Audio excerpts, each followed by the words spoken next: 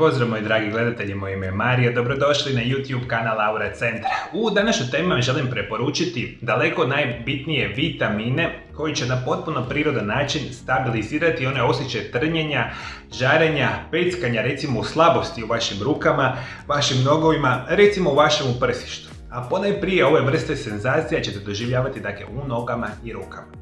I ovo ja jako dobro znam jer vam zadnje 23 godine radim sa pacijentima koji imaju upravo problema ovoga tipa.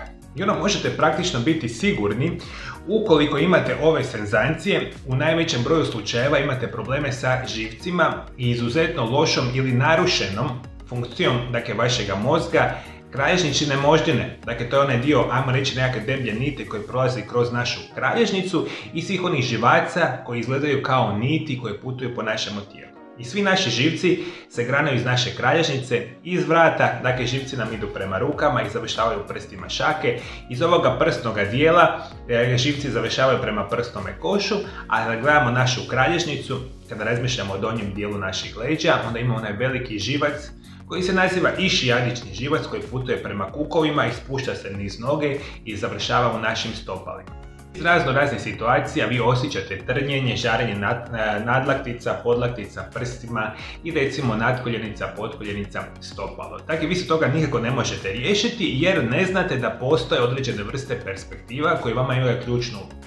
A zašto se to događa? Biti će, rekli smo, značajno narušena funkcija mozga, funkcija leđne ili kralježničine moždine i naših živaca. A postoje određene vrste vitamina koje nama definitivno hrane i funkcioniranje našega mozga, moždine i živaca, to su specijalno vitamini B skupine. Dakle, budite u potpunosti sigurni da u velikom broju slučajeva, ukoliko imate ovakve tegobe, imate kroničan nedostatak vitamina B skupine. Dakle, njih ima, ajmo tako reći, 8 i oni su kao takva specijalna vrsta vitamina koji su topivi u vodi. Međutim, dva su nama ključna koji će nama značajno pomoći smiriti ove situacije. Prije svega ću vam govoriti o nečemu što se naziva vitamin B3 ili sami nijaci. Ova vrsta vitamina B3 itekako dolazi u 3 oblika koji se naziva nikotinska kiselina, niacinamid i inositol ili heksacinamide. Ono što možemo reći, ova vrsta dakle vitamina B3 ima nevjerojatnu ulogu u poboljšavanju razine kolesterola, smanjuje rizik od srčanih bolesti, regulira razinu šećera u krvi, poboljšava zdravlje kože, a što je nama jako bitno za reći, izuzetno bitno djeluje na normalizaciju funkcioniranja našega mozga, živaca i leđne moždine. I ono sve što vi trebate, dakle, redovito u svoju svakodnevnu prehranu unositi kvalitetne namirnice koje su krcate sa vitaminom B3. Vi njega imate u puno namirnica. Ono što morate razmišljati da bude onako apsolutno organski proizvedene namirnice ako ikako moguće. I onda ćete vi vitamina B3 imati puno recimo u organskim piletini, recimo puretini, dakle mesu toga tipa. Međutim, vi samoga vitamina B3 imate u velikom broju namirnica koje razmišljamo specijalno o jetri, tuni, puretini, sardinama, kikirikiju, grašku, smeđoj riži, gljivama, avokado, slatkom krumpiru, šparagama i sličnoga tipa i onda razmišljajte ukoliko niste u stanju jesti kvalitetne namirnice da se potrudite barem kupiti kvalitetne dodatke prehrani i onda se razmišlja otprilike negdje oko 16 do 18 mg dnevno za odraslu žensku ili mušku osobu je nekakva normalna preporučena dnevna doza koliko ćete vi uzimati vitamina B3 i onda na ovaj način ćete pomoći funkcioniranju dakle mozga, živaca i leđne moždine, a iz te perspektive iste sekunde smanjujete dakle one simptome trnjenja, žarenja, peckanja u vašem tijelu. Dalje što zapravo moramo razmišljati da postoji još jedan vitamin koji se naziva vitamin B5, on naziva se još i pantonteska kiselina, isto tako je vitamin topiv u vodi, ima nevjerojatno bitnu ulogu u funkcioniranju našega tijela. Mi kada govorimo o vitaminu B5, kao i vitamin B3 i kao i ostali vitamini B skupine enormno potiče funkcioniranje našeg mozga i živaca. Međutim, ovaj vitamin B5 ima ključnu ulogu u funkcioniranju naše nadbubrešne žlijezde, pa u normalnom funkcioniranju svih onih hormona koji se nazivaju, a izlučuje naravno naša nadbubrešna žlijezda. Govorimo o adrenalinu, noradrenalinu, aldosteronu i kortizolu. Dakle, vitamin B5 ima ključnu ulogu iz ove perspektive. Dakle, vitamin B5 ima bitnu ulogu u pretvorbi energije iz one hrane koju mi svakodnevno konzumiramo. Dakle, ona je količina nečega, ugljikohidrati, masti i šećera koje mi u našem tijelu pretvaramo u energiju, ovdje ima ključnu ulogu da vitamin B5 radi upravo u ovoj perspektivi. Razmišljamo o vitaminu B5, pomaže u izgradnji stanica u našem tijelu, pomaže u stvaranju antitijela, pomaže u zacjeljivanju rana, rješava kronični umor, ključan je za oporavak nakon korištenja antibiotika i ono što je dakle bitno za reći, vi kada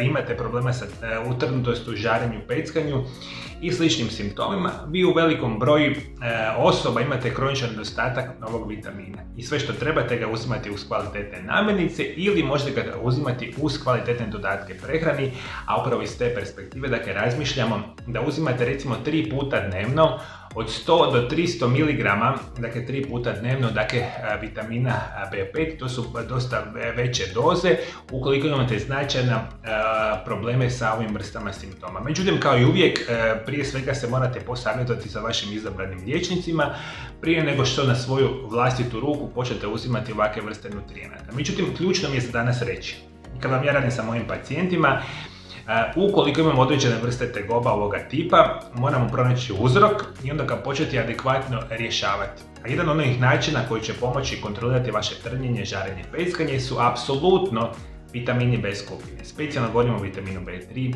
i vitaminu B5. A svi moji dragi gledatelji preko društvenih mreža na mome Aure Centar YouTube kanalu imate nekoliko tisuća video zapisa koje sam namijenio svima vama iz perspektive poboljšavanja vašega zdravlja na potpuno prirodan način. Sve što vi trebate ovdje dole ispod video zapisa, potpuno besplatno da se pretplatite na moj kanal, kliknite na ikonu zvona i kao i uvijek svaki dan ćete biti obavješteni o novoj zdravstvenoj temi koju samo za vas ja radim na mome Aure Centar YouTube kanalu. Hvala najljepše što me pratite do druge teme, ja vam želim lijep i ugodan pozdrav.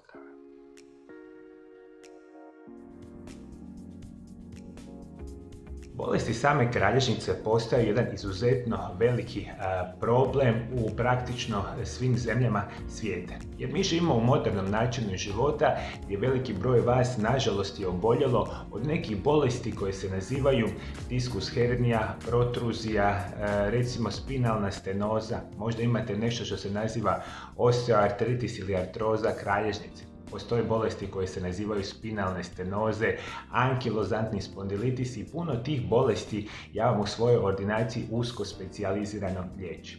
Ja vam zadnje 23 godine radim sa pacijentima iz cijeloga svijeta i u svome životu sam izliječio desetke tisuća ljudi na specijalnim metodama liječenja koje ja radim kod sebe u ordinaciji. Ono svi što možete očekivati u mome liječenju, da ću ja vama u mojoj ordinaciji dati najbolje oblike fizikalne terapije i rehabilitacije gdje ćemo liječiti vaše bolesti i oboljenja i možete očekivati da ću vama preporučiti najbolje prirodne oblike liječenja koje će vašim bolesnoj kralježnici dati najbolju šansu za trajno, sigurno i liječenje bez ikakvih nuspojava. U mojoj ordinaciji ću vam omogućiti pravilne režime prehrane, naučit ću vas koji su vam dodaci prehrani najbolji u vašemu životu za liječenje vaših bolesti i oboljenja.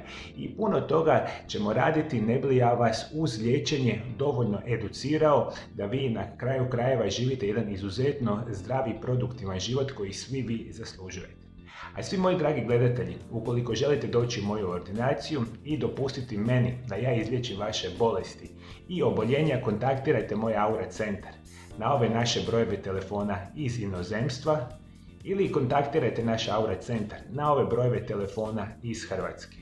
I sve što trebate naručiti se ovdje kod mene u ordinaciju, ja osobno ću vam ovdje omogućiti jedan izuzetno krasan smještaj ovdje kod mene u Valpovu u Hrvatskoj i mi ćemo se svi zajednički potruditi da izliječimo vaše bolesti na najbolji mogući način.